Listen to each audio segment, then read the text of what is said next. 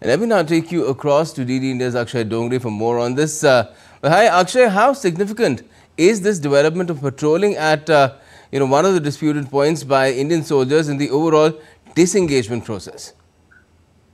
Well, it's quite a start, Gautam. In fact, when the two leaders met in Kazan, we are talking about the Indian Prime Minister and the Chinese President. When they met in Kazan, it was in fact a breakthrough moment for the relation between the two countries. Now, as far as Demchok is concerned, it was a key friction point, and since patrolling has started, it signifies that the two countries have now started to implement measures on the ground to ensure that de-escalation happens not only at one point, but a de-escalation happens at all the friction points that are there on the borders between India and China, and that the relation between the two countries improve. This is one point that has held the growth of the relations between India and China, the world's two largest economies, the world's two fastest growing economies, to a standstill because of the fact that there were a lot of friction points as far as disagreements were concerned regarding patrolling, regarding territorial disputes that had risen out of the kind of tension that we saw in the Ladakh sector as well as other parts of the borders as well.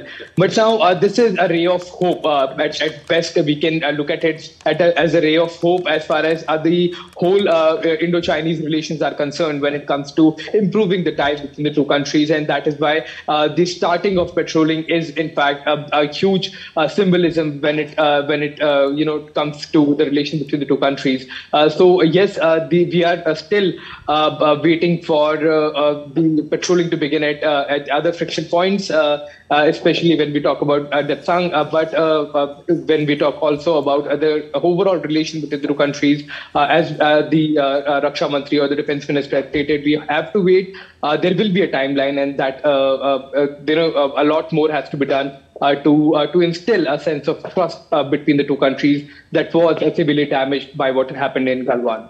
Yes, Depsang also very, very critical because of the DBG link. But Akshay, the Defence Minister has also said that this unwinding of tensions will not just stop at disengagement, although some patience may be needed to see the follow-up steps unfold. Absolutely. Now, what kind of a tentative timeline could we be looking at for de-escalation as well as de-induction for them, with both two processes to take place?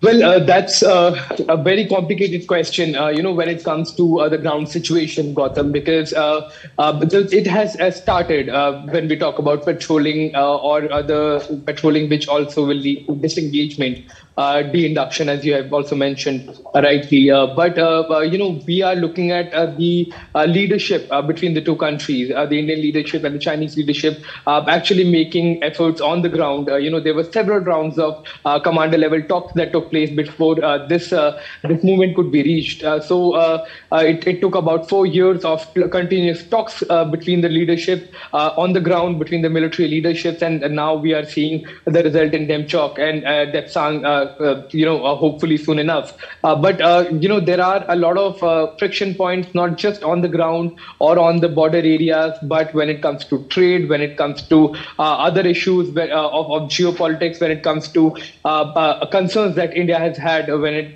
comes to the kind of activities that have been taking place in the Indian Ocean region by the Chinese Navy, and other points as well. So there is a list of things that have to be done for the relation between the two countries to improve, to come to better or friendly terms. But this is a good start, and from the efforts that have been made by the Indian leadership also, to ensure that the dialogue continues to go on, which Indian leadership has been, telling the world, be it the Russia-Ukraine war or the Israel-Hamas conflict, that solution of any conflict can be found only on the dialogue table, and India has actually exemplified that by continuously having discussions and dialogues with China, and now the result can be seen on the ground. Well, let's hope that it's move forwards and smoothly and swiftly. Thanks a lot for joining us for the moment, Akshay Dongre.